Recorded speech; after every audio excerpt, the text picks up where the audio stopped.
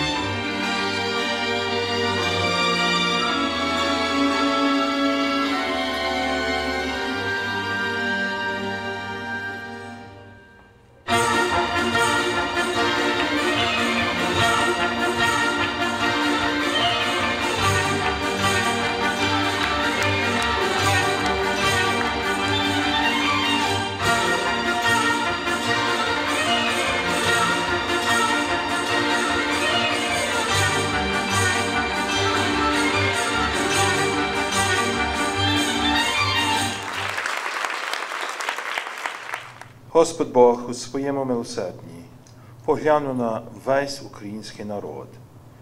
І цей час війни захистив цитом своєї всемогутньої опіки всі міста і села, зцілив рани терплячих, подав свою вселаскаву допомогу всім потребуючим та дарував всім всі благословений мир. Благослови їду і пиття слугам Твоїм, бо добре дар заземлені повсякчас і на віки вічний. Амінь. Отця і Сина, і Святого Духа. Амінь. Отця і Сина, і Святого Духа. Амінь. Як на національному та на місцевому рівні Ліга українських католицьких жінок є одна з найважливіших складових організацій, на яку Конгрес спирається. Ваші добрі діла та піклування нашою громадою є дуже цінними. Я пригадую, як приємно було моїй покійній бабуні та мамі, коли членкині відділу при катедрі святого священомученика Йосафата відвідували їх в лікарні. Також дякую вам за вашу постійну і наполегливу підтримку нашої спільної справи. В цей час випробувань для нашого українського народу, який завзято бореться в захисті своєї та європейської свободи, важливо, як ніколи, щоб ми були з'єднані та згуртовані і діяли разом в підтримку наших сестер і братів. Як каже ваше гасло, сильна канадська громада, об'єднана у вірі з Україною. Дорога екзекутиво і членкині ЛКЖК Торонтонської і Східної єпархії, від імені провінційної ради КУК, а також від наших відділів та складових організацій надсилаю вам вітання на ваш 34-й з'їзд. Ми раді і вдячні за вашу невтомну працю і підтримку українських католицьких церков. ЛКЖК вже понад 75 років закріплює духовні і культурні традиції наших українських католицьких церков і нашої громади і провадить велику харитативну і наукову роботу в наших громадах. Дай Боже вам натхнення, міцних сил і дальших успіхів у вашій духовній праці та щасливого з'їзду. Під гаслом вашим «Сильна канадська громада, об'єднана у вірі з Україною». Вітаємо всіх наших друзів і однодумців і у спільноті Торонто, які змогли приєднатися до нас сьогодні. І то що? Працювали добре. Жінки мені сказали пізніше, ми були добра група, тім. Дісталося, що ми добре працювали, добра комунікація була, ми плани робили разом, і то було досить добре. Скільки років ви взагалі є у Лізі? То було 47 років. Так, давно. Я думаю, мали 20 щось як то було в Отаві, то 1978 року. Так, то багато років. Що найбільше вам запам'яталося за цих 47 років, що ви у Лізі українських католицьких жінок Канади? Що сталося? Бо перше, мені просили, що я була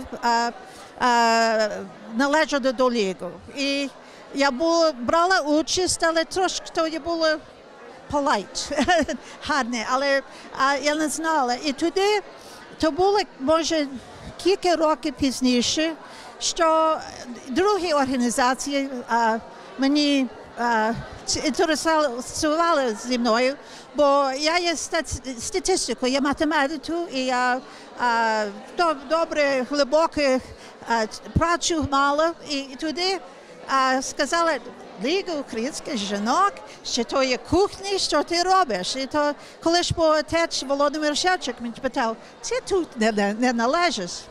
І я думала, то я мала позиції екзекутивів, то було професіоналісти, українські професіоналісти. І то було в Отаві. І я там була, я була секретарка на екзекутиві. І що сталося? Ми говорили, може такі плани робили, але не багато, але говорили. Ліга українських католицьких жінок все щось робили. І зміни робили. І це плани, і багато грошей робили. То в Отаві ми $500,000 так робили, що будувати наш собор, Український католицький собор. То я думала, я хочу бути в організації, де є жінки, і ми хочемо все щось зміни в світі робити, і щось робити в церкві. Також, ви знаєте, що я дуже інтересуюся з музикою, церквою, то для мене то добре було і ще є, і то тому, що я позицію тут брала, бо організація, я думаю, що є добра організація і що ми можемо багато робити, я ще то думаю. Люба моя, світе ясен світ, я несу в очах до тебе весь блакитний світ, я несу любов зажу, мрію молоду, і сади цвітуть для мене, як до тебе йду.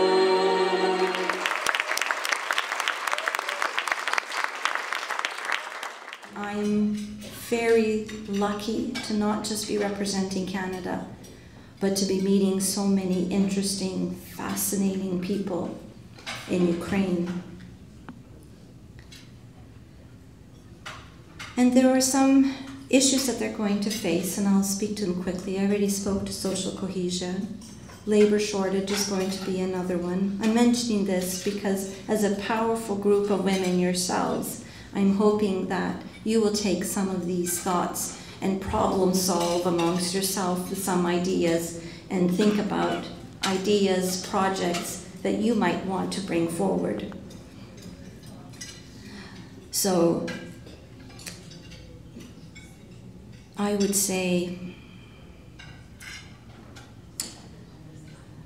yes, I think that there's some really good teams that are coming out too, where, like, I was thinking of the Canada-Ukraine Foundation team of medical doctors, and they come, and I've met them.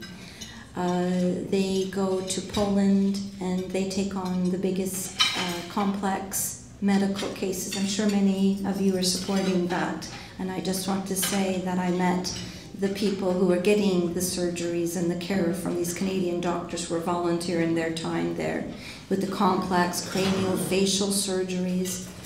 So if you're supporting that, I just want to say thank you, because I met the people who are getting those surgeries and that care, and they're thanking you. So let me thank you on their behalf. I also met the Alberta, the Canadian firefighters Aid Ukraine, and I met them teaching search and rope rescue. I met dogs, a dog named Fergus from Alberta that was there to train other dogs on how to find explosives. So again, these are volunteers with funding that are coming from organizations like you, so I just want to say thank you. I also met just this past week Maria Aid from Ottawa with Lassa Granger and Lubomir Khaborski, and I joined one of their presentations with women sappers. These are the people that go in and deactivate unexploded ordnances. There's more and more women entering that field, for example. So that is very important work as well, because we know that the fields are getting more and more mined every day, and so it's becoming very critical. General Dallaire was just there this week, Romeo Dallaire, and he's looking at models on how to support the veteran care. And again, this is another area that Canada could play a major role in assisting. We're logical. But if culture your thing, I think this is the time to do that too. There are some fantastic talents here that could be brought to Ukraine, or from Ukraine there, or some way to collaborate so that Ukrainian culture and identity is spread in the world more. How do we get some of these stories and plays and literature to the global south in countries where they're not really paying attention to Ukraine?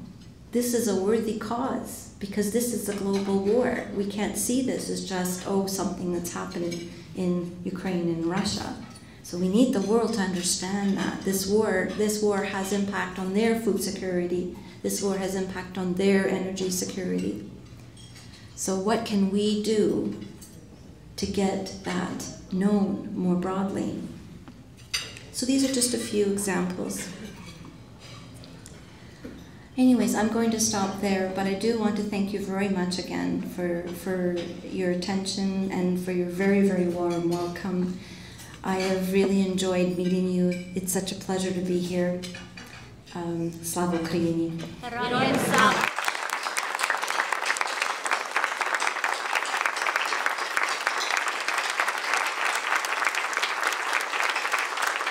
Що вам вдалося зробити за рік часу?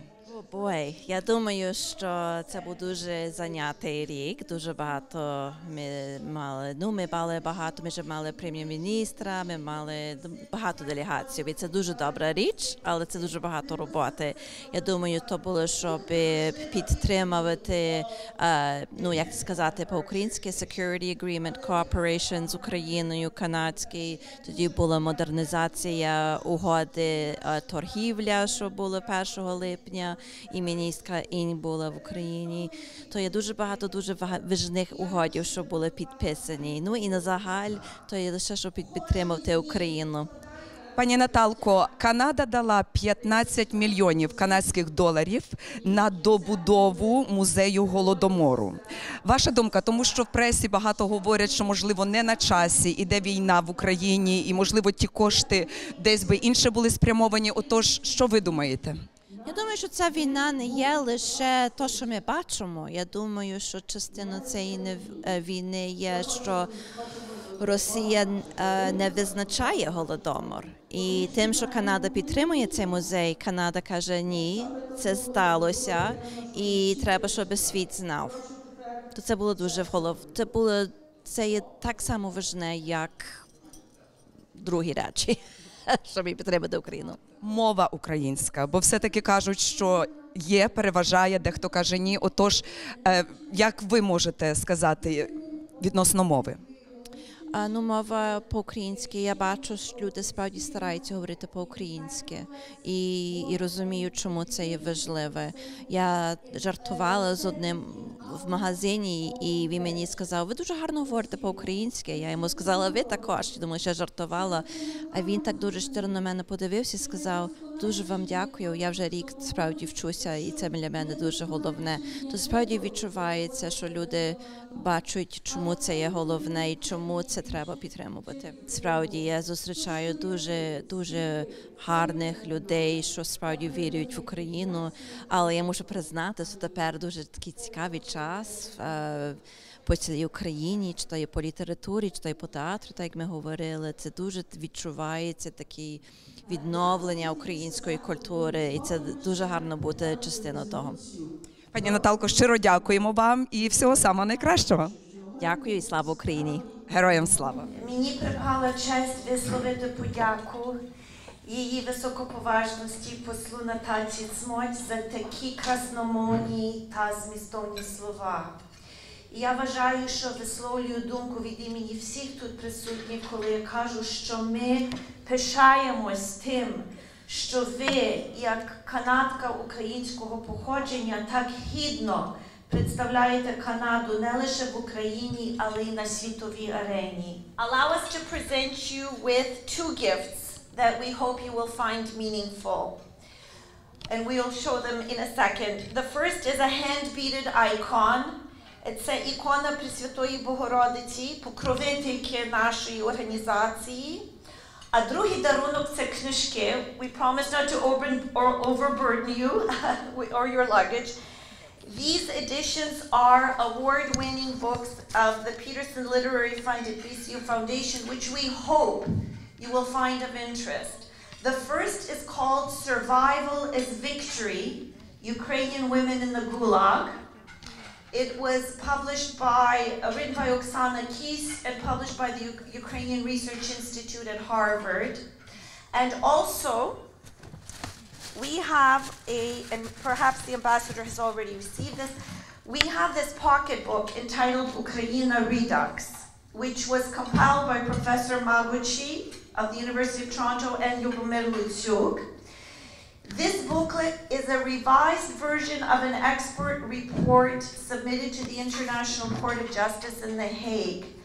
It's a very useful booklet because it refutes Russia's narrative that Ukraine is some kind of artificial construct. And we like to refer to it as the Cole's Notes of Ukrainian Statehood. It's a very handy book that's now been translated into 10 languages. And Bishop Brian, I don't know if he's still here, he'd probably no doubt appreciate that it's also been translated into Italian, and the Italian edition has been provided to all Vatican officials.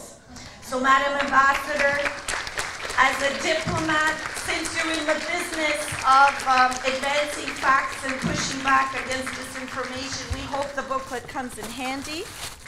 I'm presenting this to you, but I also want to call our Vice President so that we can officially take a picture. Where's our other Vice President? Where are our Vice Presidents? Calling all Vice Presidents. Which organization? And we'll take a quick picture. Down below. Pani Lesha Shimko, our newly elected president, Pani Mary March, who is our past president, Pani Anya Sohan, who is vice president, I don't know which number? Number one. Dibronika Tanya Chodi, who is vice president number 3. And Pani Janice Tassi, who is vice president number 2. So this is our newly elected executive for the UCWLC Eparchy of Toronto in Eastern Canada. Лесю, вітаємо і вітаємо. Ти є новообрана голова Ліги українських католицьких жінок Канади Торонтонської єпархії. Вітаємо. Дякую, Ларисо. Я хочу перш за все дати велике признання нашій бувшій голові Марії Марч з Отави. І я з великою приємністю і скромністю приймаю цю естафету. Лесю, сьогодні відбувався 34-й з'їзд. Отож, що вирішувалося? Ви знаєте, в нас йшла дуже серйозна дискусія про виклики, які зараз існують. І ми переживаємо ці обставини. Я думаю, що всі наші українські громадські організації в Канаді зараз бачать, що є дуже великі вимоги з огляду на те, що війна створила великий стрес фінансовий. Ми підтримуємо і правильно ми скерували всі свої зусилля на підтримку України, але одночасно ми бачимо, що це має певний вплив на оперативні потреби наших організацій. Так що ми мали таку дуже відверту дискусію, як надалі підтримувати Україну і одночасно підсилювати нашу духовну організацію. І все ж таки ми признали, що сильна Україна залежить від сильної діаспори, так що ми не можемо дозволити, щоб ми ослаблювали своє буття тут в Канаді.